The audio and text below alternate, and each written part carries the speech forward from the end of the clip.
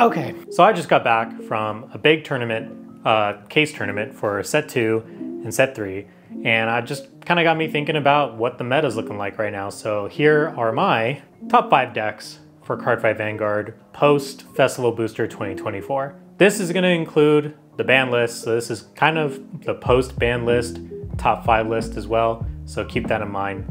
But let's just go ahead and talk about number 5. So for the 5th place spot, I'm gonna put Zorga. So Zorga Nadir is a really good deck. And I'm not just saying this because it completely eliminated me in the last round of the tournament, but the deck has been topping really consistently. So if you look at Japan's results, you can check them out on VG Paradox, but Zorga is still doing really well. And I think the deck kind of deserves the 5th place spot because depending on who's piloting the deck, you can kind of go off. So in explanation, Zorga lets you take advantage of the fact that you can bind orders and then outcome magic from your bind zone and still utilize all the old cards like Roaming Prison Dragon is still a really good card in the deck. But you also got cards like Karma, which are really good, you know, call and give a crit type of card too.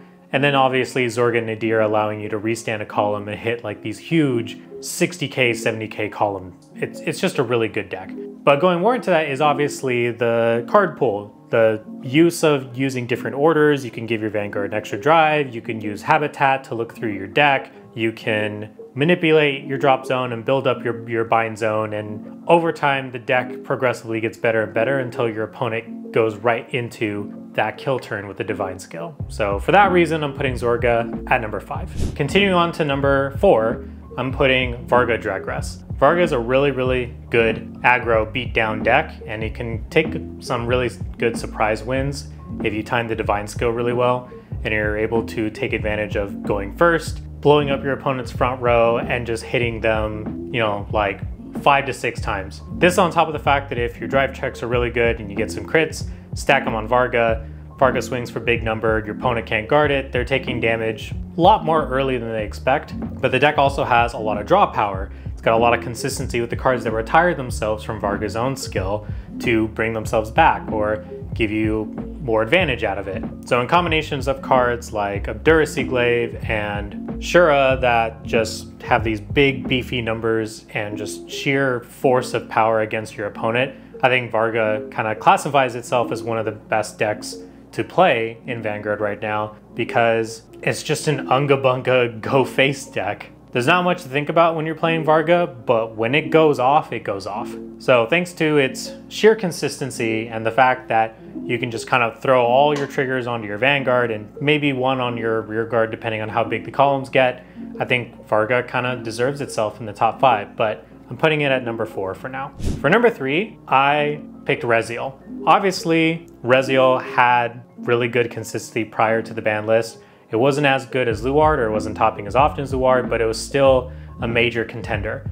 Thanks to the Keter Sanctuary package of Teethfault, Wisdom of Beginning, and the dog, Sargon, Keter Sanctuary has just always kind of been this staple turn 2, play the order, make a board, get a bunch of hand type of deck that just kind of puts you in an advantage, a little bit of an unfair advantage against your opponent. And Reziel being able to bring back cards from the drop zone and do multi-attacking, it's a really good deck, and thinning out for triggers and the Divine Skill itself allowing you to survive potentially. It's a really fun gimmicky deck in a way, but the Keter Sanctuary package of Teethfault, Wisdom, and Sargon make it that much better. And so for that reason, I'm putting Reziel at number 3. For number 2, I'm putting Ava. I think Ava has really earned itself a top contender spot with how well it's been doing in the meta right now.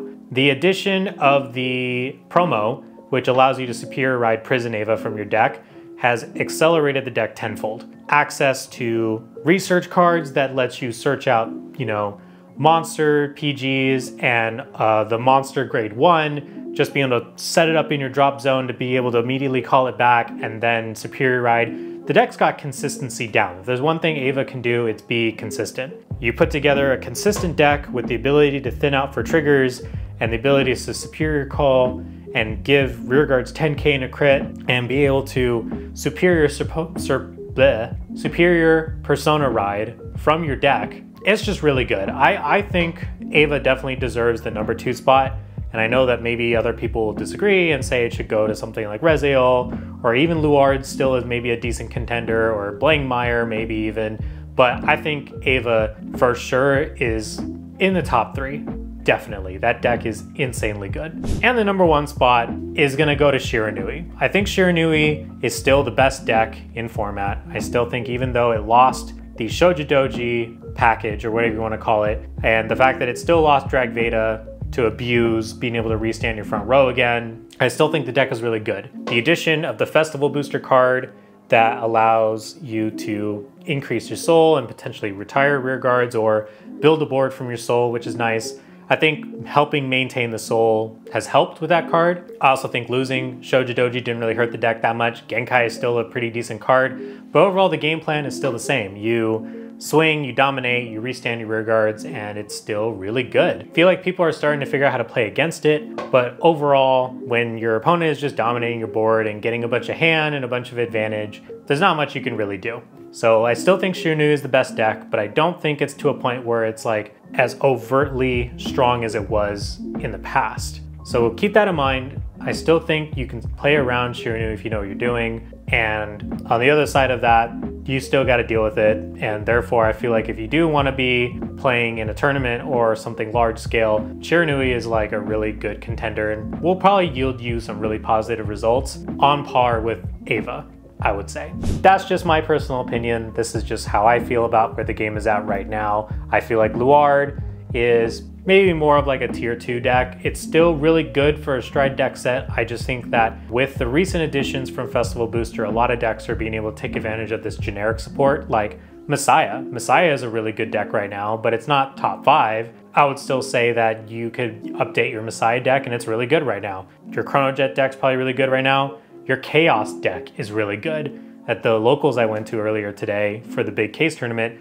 Chaos got 2nd place amongst over 60 players. So keep that in mind. You never know when these festival boosters are going to make your old deck really, really good. But that's it for me. Those are my top 5. In summary, we got Zorgas number 5, Varga Dragress for number 4, Reziel for number 3, Ava for number 2, and number 1, I'm still leaving Shiranui because I think it's still going to be used a lot. It's going to top a lot. I still think it's the best deck to be playing if you want to win games. That's the deck you'll probably pick up. That again, that's just my opinion for the top 5 best decks in Vanguard right now. So leave a comment, let me know what you guys think about my list. Let me know if there's something you're interested in me covering going forward in the future. I know top 5 lists aren't really been my thing, but I know that it's something that I do think about every now and then, and I like to share my opinions. With that said, don't forget to check out our sponsor, which is 50 Cards. So 50 Cards lets you pick up bundles, singles, sleeves, playmats, whatever you guys need for Vanguard. 50 Cards is gonna have it, and you can use code Nexus to get 5% off at checkout. So thank you guys for watching. I'll see you on the next one. Bye.